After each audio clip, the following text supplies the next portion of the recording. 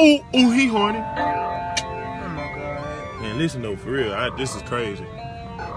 Last night I seen your uncle do some gay shit to your cousin on his iPhone. That's when your cousin got to running, then I knew it wasn't funny. On that iPhone, I heard a slap and a moan, then I said I won't go home. Hey, wait a minute. What?